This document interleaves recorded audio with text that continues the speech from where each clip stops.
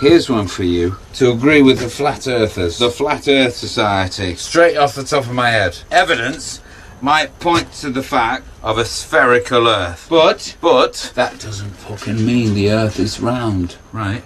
I mean, if you think about it, most people have only ever seen the Earth round in a photograph, okay? You, me, experiences our Earth every day as flat. It's flat. Well, actually, it's a bit hilly.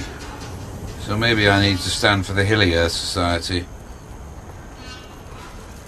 I don't think those flat earthers have taken it far enough, if you ask me. Clearly, it's flat and round and hilly and all the other shapes as well.